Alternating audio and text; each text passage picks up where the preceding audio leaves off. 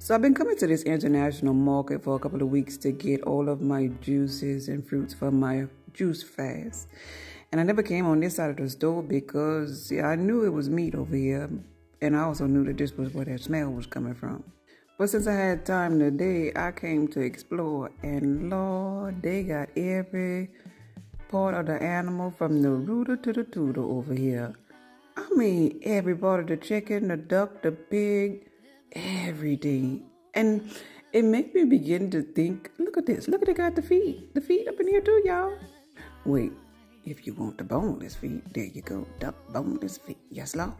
And it made me begin to think about the fact that back in the day when I was a little girl, I used to eat pig lips. Now, I don't know if I was eating the upper lip or the bottom lip. Look at, they got the daggone duck head. Yes, right there. Anyway, so you didn't really know what the heck you was eating. And if we had this here, oh my God, I'm getting nauseous on the video.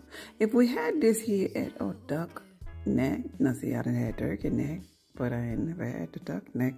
But if we had these types of meats in the Walmart, I think we kind of will put two and two together. We eating dead animals. Like, people get offended when you say that we eat dead animals, but look at this here, y'all.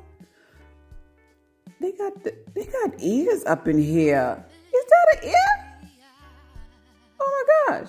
But anyway, I just was so surprised, and I just wanted to tell somebody I ain't condoning you to go and eat this stuff or making you want to go find it, but